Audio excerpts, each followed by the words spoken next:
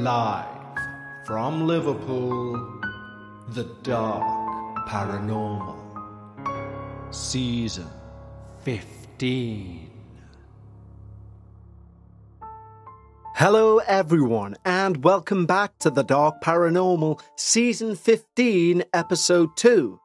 Now, I know what you're all thinking. Where was this week's minisode? Now, sadly, this has become a theme for the last few seasons, and hopefully one that won't continue, but we did have the individual who submitted the minisode ask us to not air it at the last minute. Now, I would never air something that somebody has specifically asked me not to. However, you must appreciate from my perspective, and for you, the listener, it's exceptionally frustrating when you are telling people to tune in for a certain date and that date never arrives. So please be mindful if you are going to submit a submission that you are okay with that being aired, that you have the permission of the people involved to air that submission.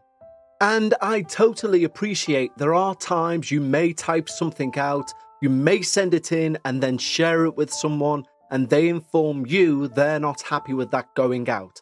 And that's exactly what happened this week. And I appreciate that at times that cannot be helped. However, it does mean our listeners do not have a minisode. I've spent time recording a minisode for no reason. And people, more importantly, don't get to hear what was actually an amazing experience. So please just do bear that in mind if you are going to submit an experience. Now, of course, you can submit an experience at any point. We're always open for experiences. And the email address is contact@thedarkparanormal.com. If you're looking to have your experience read on the main show, please make sure it's around 3,500 words in length or around 6 sides of A4 paper. And to reiterate, that's 6 single sides of A4 on, for example, a Word document. But if your experience is shorter than that, please still send it in, because we want to collate as many experiences as possible. And your experience may well find itself either on a minisode or over on our Patreon show, Dark Bites, where we take a look at some of the shorter experiences that didn't quite make the main show due to length. We have one saying on Dark Bites, and it's quite simply, the length of your paranormal experience should be in no way indicative of how terrifying or how truthful your experience was. And indeed, some of those shorter experiences have been the ones that have stuck in my mind for weeks, maybe months on end. Today's experience is a very interesting one, because for me, it's one which seems to rise as we go through the narrative. And like some of the best experiences we've covered, there appears to be almost, say, 70% of a backstory that's missing from this experience that we will never know. For me personally, these are my favourite type of experiences, because it allows you to leave the podcast and go away and think about what that backstory may be. But before we get into today's episode 2, we've just spoke about our Patreon, and of course we need to thank our newest members over on Patreon.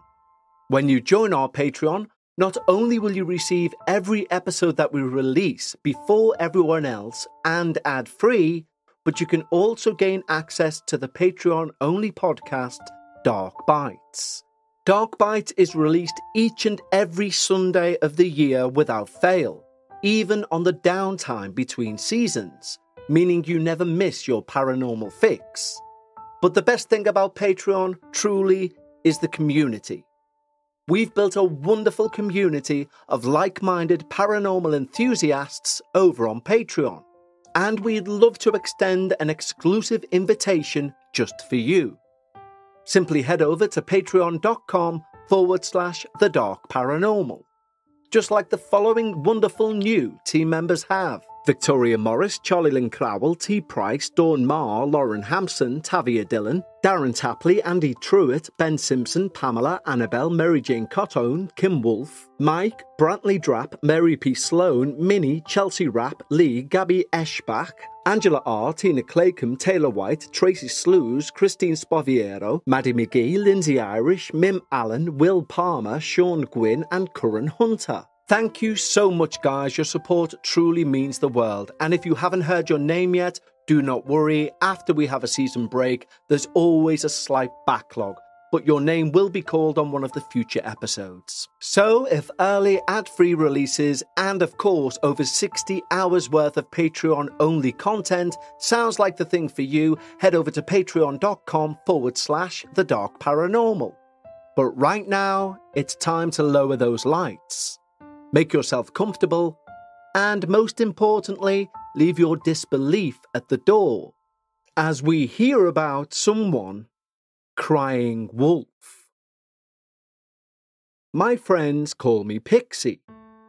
I'm born and raised in New York, USA. Not the city. I'm upstate in the Adirondack Mountains. I've had paranormal experiences my whole life. My first memory is talking to spirits. I grew up an only child, so no one really questioned me talking to no one. I just had a very active imagination. But my tale starts when I was 15. I was a sophomore in high school. The goth girl. The badass. I befriended this girl. We'll call her Chrissy for this tale. She and I clicked because we were both practicing pagans in a very Catholic area. We're talking the early 90s here. The movie The Craft had just come out, so witchy things were very popular at the time. It wasn't easy finding friends who were actually pagan and not playing or pretending, or taking every word from the movie as fact. I was pagan before the movie came out. I'd had odd occurrences my entire life, so paganism just felt right. I'm still pagan today. So meeting Chrissy, who talked the talk, was pretty great. She had an apartment with her boyfriend, so it was a perfect place to hang out, talk witchy things, smoke cigarettes, both herbal and Marlboro, and just exist. We hung out a bunch, and our boyfriends became friends too. My best male friend, we'll call him Billy, he would hang out with us too, and he's also pagan. It wasn't like we were doing spell work together or anything. We just talked, shared herbs, stones, opinions with each other. One night I talked my mum into letting me spend the night at Chrissy's apartment. There were a few of us there. Chrissy, her boyfriend, me and my boyfriend, and our fifth wheel, Billy. The apartment was on the third floor of a pretty sketchy building. I always had an uneasy feeling walking through the door of that building. Billy and I would always make a face at each other. I was super thankful he felt it too.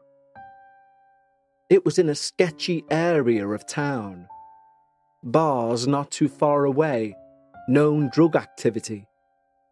But I knew it wasn't that. It was like an odd feeling that just washed over your entire body. Goosebumps on 90-degree days. Almost like you'd walked into a freezer in a restaurant. It was like you had eyes on you. And not just someone watching you, but watching you like you were prey. The sleepover night was way more intense. Billy, my boyfriend, and I were walking up 3 flights of stairs. My boyfriend ahead of me and Billy behind me. And I got a chill so badly my entire body convulsed. Billy asked if I was okay. My boyfriend wasn't really big into this stuff, so I just said I was fine. But Billy knew. He felt it too. We finally get to the door. It felt like it took an hour. We started our night by ordering pizzas, watching garbage movies, laughing and honestly having a great time, to the point I'd totally forgotten about the experience in the stairwell. Then, Chrissy proclaimed that she'd had a child spirit attach itself to her. She'd apparently taken a walk in a cemetery and stumbled upon the gravesite of an entire family. A family she apparently knew the entire backstory of, which goes that the father, Michael, murdered his wife and 3 children. But there was no internet or smartphones back then to see if she was telling us a story or not. We kind of had to take her at her word, albeit very skeptically. I'll be totally honest, I bought none of it.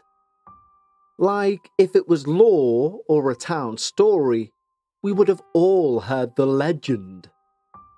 Anyway, as she's telling us this story, she falls over. She was sitting on the floor, so it wasn't like she came crashing to the ground or anything. But apparently the youngest child of Michael had possessed her.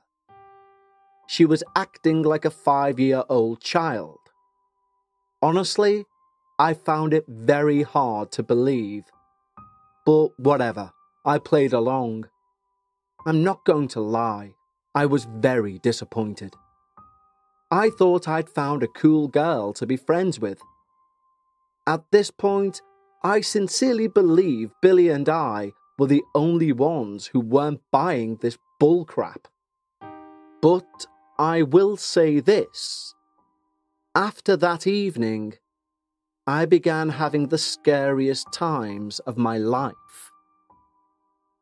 Billy and I never said anything to her. We still hung out with her at school, but very rarely outside of school. One day, Billy and I were driving around, bored, and we wound up by Chrissy's apartment. So I said, "Do you want to see if Chrissy's home? See if she wants to hang out?" Billy said, "Sure." Again, there's no cell phone, so we couldn't call. And I lead the way up those damn stairs. Honestly, it wasn't even that it was those 3 flights. At this point, I'm 16 years old. I'm fit. I could do 3 flights all day long. It was those stairs. They always felt heavy. It was like climbing the Himalayas, not a simple set of stairs. So we get to the top. I knock on the door and no one answers. I tried the knob. Locked. I said, "Guess they're not home." Billy starts back down the stairs. I hesitated. I thought I heard a voice behind me. I turned to face the door again, and I got smacked in the face with a strong wind. Now there's no windows or another apartment door open, nothing to cause the wind.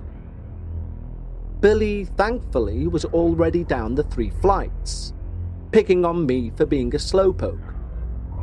I turned around and said, I thought I heard a voice inside the apartment. I waited a second, and then I was thrown down the stairs, all 3 flights. Billy stood there in shock as he watched. He knew I didn't just trip and fall. He saw both my feet leave the floor and watched me get thrown down. I got to my feet and we got the hell out of there. We get into my car and at first we drove in silence. I chain smoked like 3 cigarettes. Finally breaking the silence, I asked if he wanted to stop for a coffee. He said, "Sure, but are we just gonna ignore this? You've just been thrown down the stairs, and no one was up there. Are you okay?" I said, "Physically, I'm okay. I'm sore. I'm totally going to bruise. But I don't need a doctor or a hospital. I do need a coffee." I just wasn't ready to try and process this out loud yet. I needed more time internally. We got our coffee, we got back in the car, and just drove listening to music for a while. Finally, I said, "Listen, I don't care if she was being truthful about that possession, but the thing that threw me was not a child." Billy agreed. He said, "I felt it whiz past me when I was going down the stairs. It whizzed past me going up. But I didn't want to make you feel uncomfortable just in case you didn't feel anything." Well, I'm super sarcastic, so I responded with, "I think I felt every effing stair, my guy. The warning would have been cool." Billy and I really had to sit down and dig into this. This was not something either of us could just let go. I was pissed, and Billy was very big brother protective of me. He still is in our 40s. As I said, there's no internet or there was no smartphones or anything digitally that could have given us any answers. So we said to hell with it and went to the cemetery where she said she picked up the child's spirit. Now, our hometown is super old. We're sandwiched between forts from the 7-Year War. It's a huge bloody trail right through and much further north, right through into Canada. So we have very old grave sites and brand new ones. There's a ton of recognised historical buildings. Also with record keeping from so far back, there were floods, fires and random losses. So it's not like the Historical Society or Library were going to do us any good right off the bat. So off to the cemetery we go. And it's huge. It doesn't look like much as you drive by. But there's another one across the street. And that's huge. We looked and we spent hours in both cemeteries. But with only first names to look for, and extremely common ones at that, we were not much better off.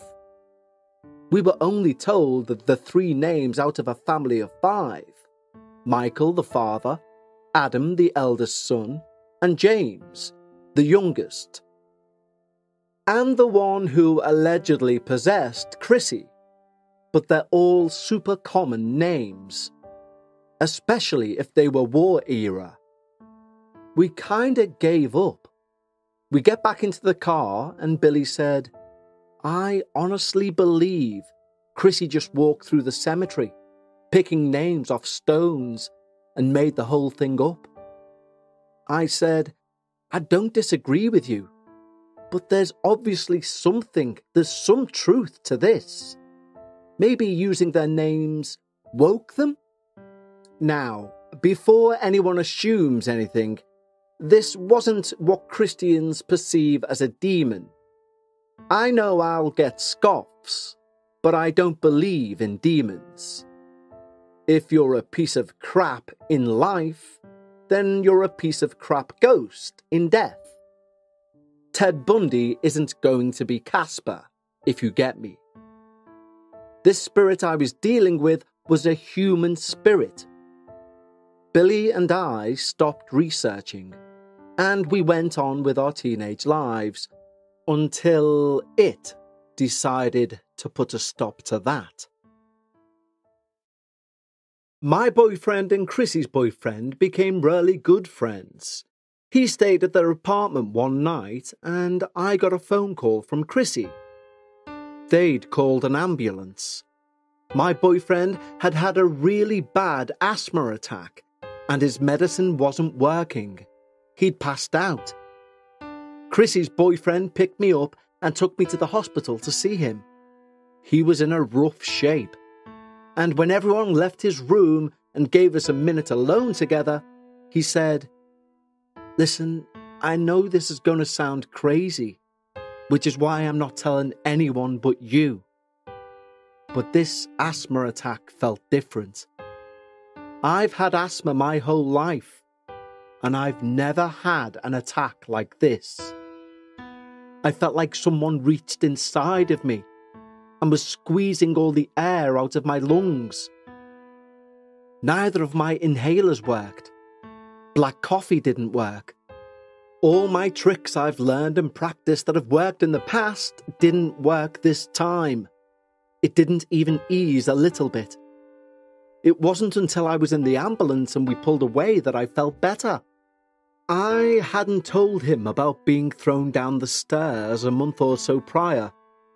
He didn't believe in this ghosty stuff anyway, so he was released with no answers and sent home to relax for a few days.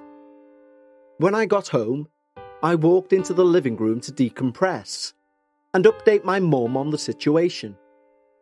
As soon as I sit down, the phone rang, and it was Billy. "WTF is going on? I called earlier because I had a weird feeling, and your mum told me about your boyfriend." So I filled him in and told Billy what my boyfriend had told me. Billy could not believe what I told him. He was stunned.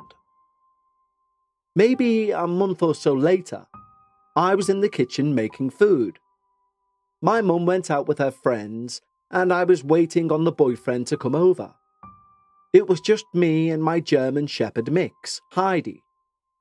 Like I said, I was in the kitchen, cutting up veggies for a salad. I am a little paranoid, and I always locked the doors when I was home alone as a teenager. My boyfriend and my mum both had keys, so I wasn't too worried about being locked in. I thought I heard my boyfriend fiddling with his key. Heidi heard it too. She jumped up and stood by the door. So I went to open the door for him, and no one was there. I turned around to go back to the kitchen to finish cutting the veg, and the knife I was using was now sticking out of the kitchen door frame. It was in there pretty deep. It took me a while and an absurd amount of strength to get it out. Shortly after that, the boyfriend walks in, sees I'm kind of shaken, and asks what's going on. I told him what had happened. No one else was in the house. The dog obviously didn't do it. I obviously didn't do it. I was at the front door, and why would I stick a knife in a door frame? My mum was already going to be pissed about the hole. How the hell am I going to explain this to my Roman Catholic mother who doesn't believe in ghosts? I was certain she'd have me committed to an asylum. Later, I called Billy and told him what happened. The next day at school, I kind of lost it on Chrissy. I told her stupid games are having real-life consequences. I said, "Listen, Chrissy, you may have pulled that backstory out of your ass, but ever since your little show, the rest of us that were there have been tormented for months." I think I forgot to add, in between all this craziness, Billy had some pretty crazy health issues. He was hospitalized for a week or more, and they never really figured out what was going on. But they diagnosed him with asthma, which is odd, since my boyfriend was asthmatic, who had the complications due to this spirit.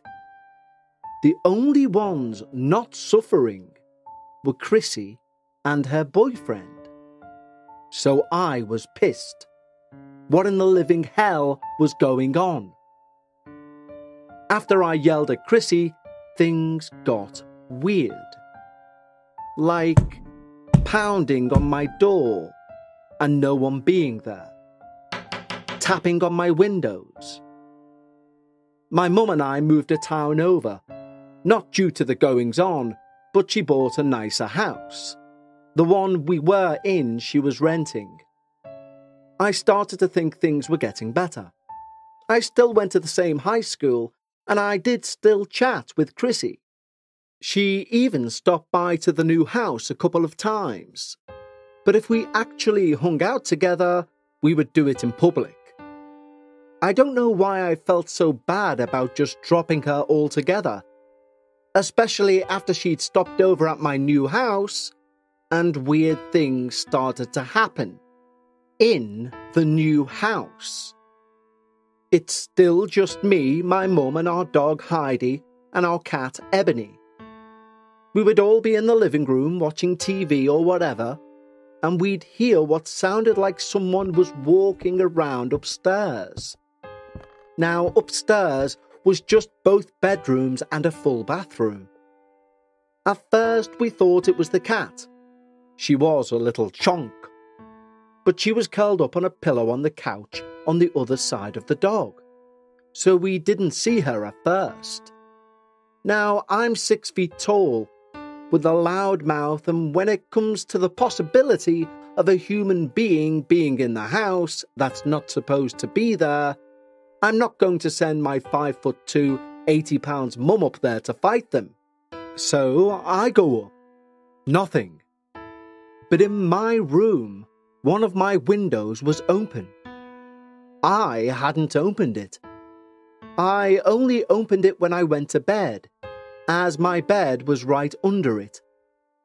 Now, I could have believed someone crawled in my window, had it not been for fact 1, there's no way to shimmy up the house to that window on the second story, and fact 2, a person can't fit through it. Maybe a toddler, but not a grown person who would be a potential threat. The window doesn't slide like most. It pulls in and opens like a door. I started to think like an animal may have done it, but the screen was intact, and I know I locked it. I told you already I'm kind of paranoid with locking doors, but I'm the same with windows. My dad and a bunch of my family members are in law enforcement, and they kind of instilled in me to lock up tight.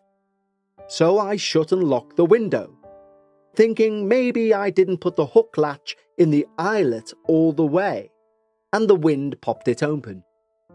So I made sure to put the hook all the way on. I went back down again, and the rest of the night went as usual. When I went up to bed, the window was back open again. I couldn't believe it. I know I latched it correctly. But I brushed it off and I went to bed. I hated being alone in this house. I still hate being alone in this house. There's always noises. The animals we had throughout the years acted funny sometimes, but only when I was home alone. Since I was older, my mum could have a full life, so she'd go out with friends. She had to go away for a few days for work.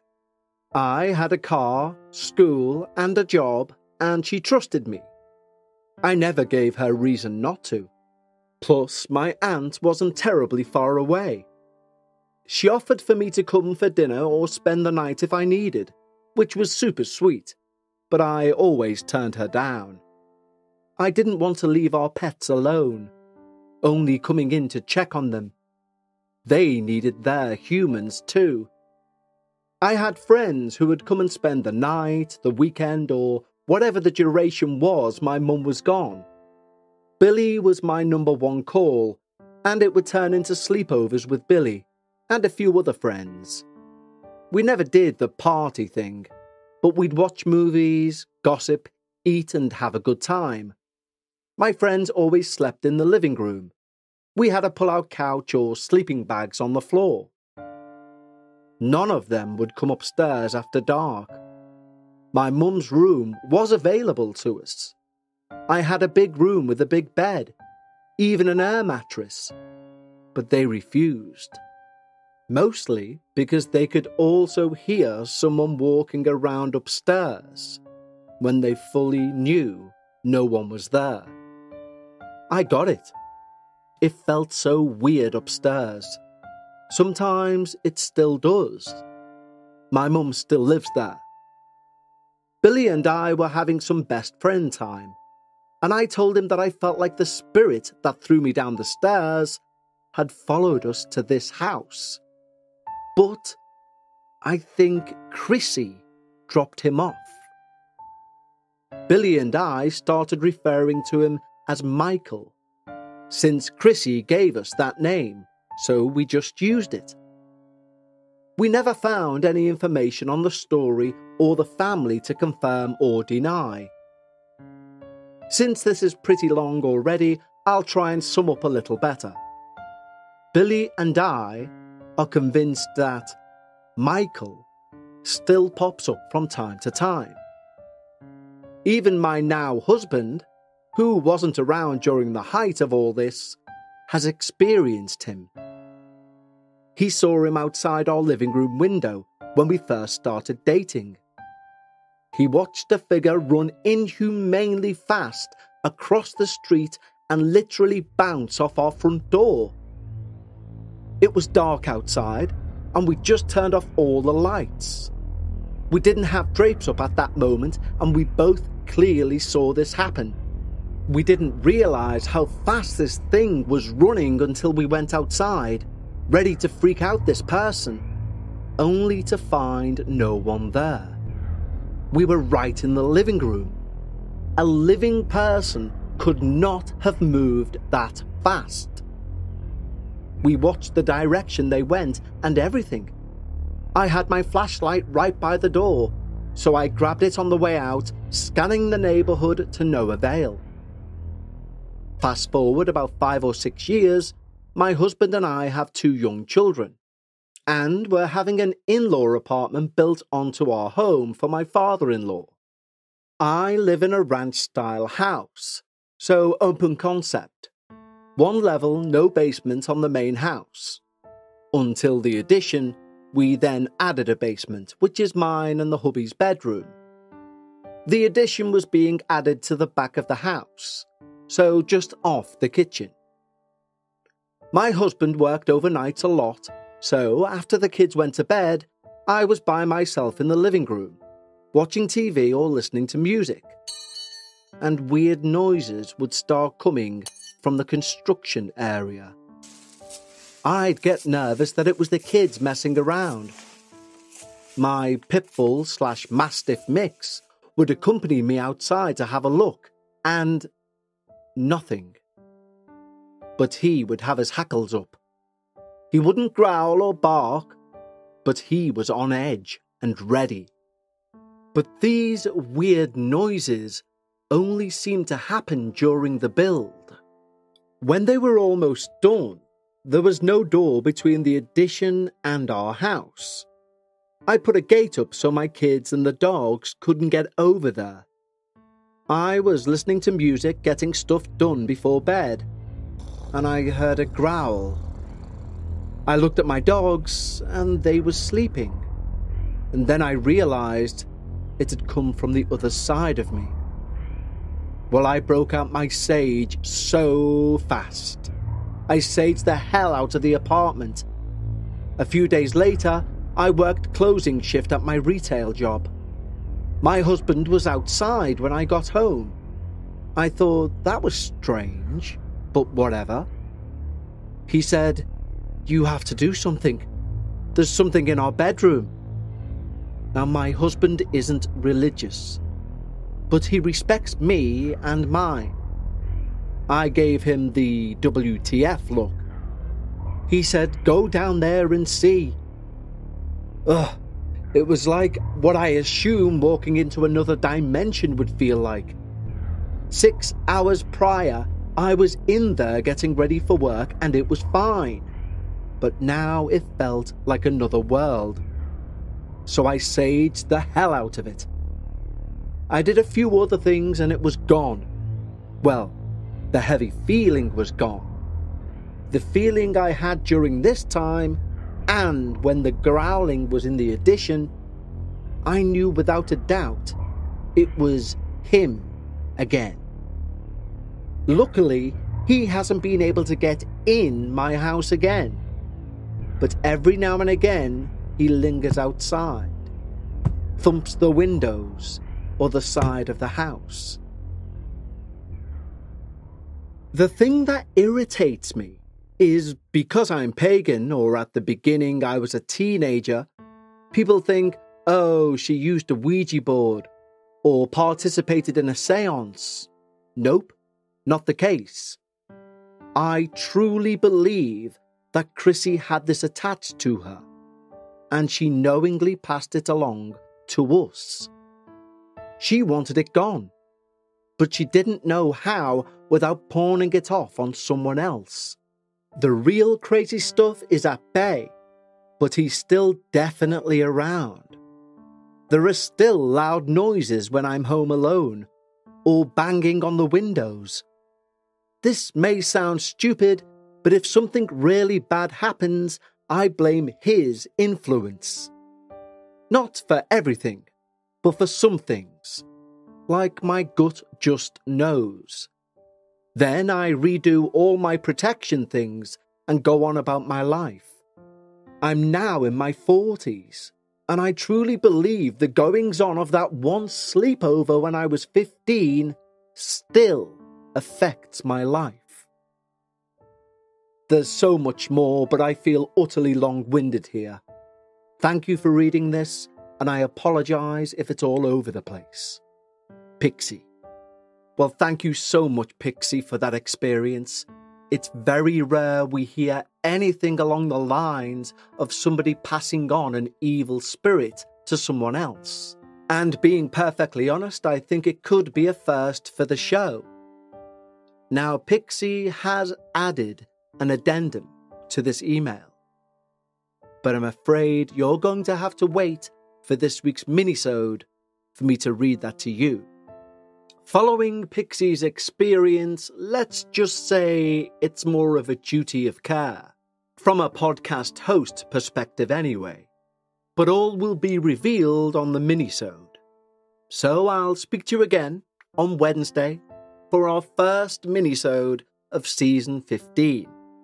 Until then, stay safe, take care, and remember, when you're discussing the paranormal, always try and leave some of your disbelief at the door. And I'll speak to you next time, right here on The Dark Paranormal.